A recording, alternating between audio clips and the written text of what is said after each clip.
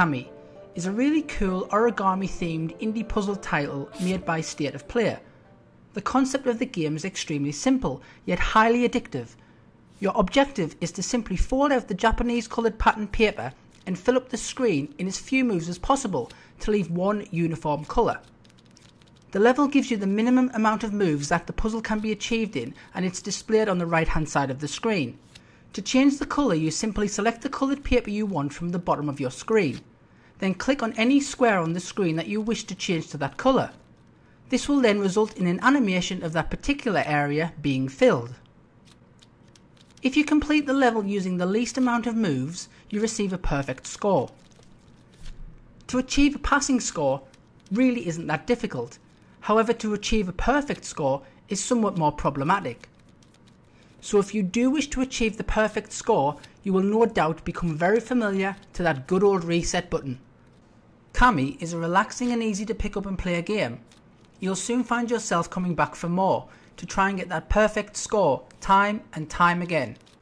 The colours and sounds of the paper and the animations that occur when the paper grid turns into different colours are simplistic but great. The sounds are really pleasant, from the rustling of the paper to the zen-like music that goes alongside the puzzles make for a very pleasant experience.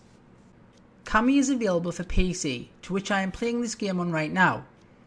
I picked it up on Steam for around about £2.54, but it's also available for other platforms such as iPhone, iPads, etc.